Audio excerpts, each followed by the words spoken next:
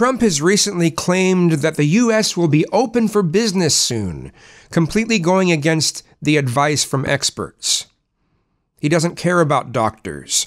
He doesn't care about scientists. It seems he doesn't even care how many people die. Either that or he's too stupid and stubborn to understand fully what it is that he's promoting here. He's saying that we can't let the cure be worse than the problem. Reality check, Trump. This isn't a cure. Social distancing isn't a cure. It's a way to flatten the curve.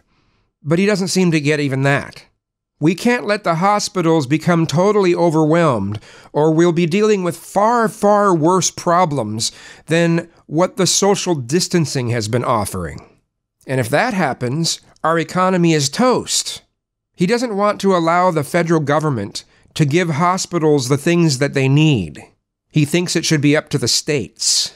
And then there's the Republicans who want a $500 billion slush fund to large corporations with no strings attached so those corporations can invest in their own stocks.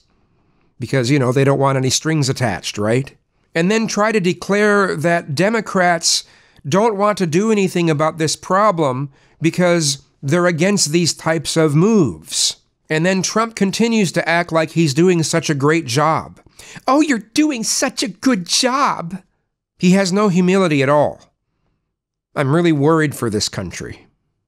And then there are all the idiots who agree hook, line, and sinker with everything that Trump says and does. I just have no words.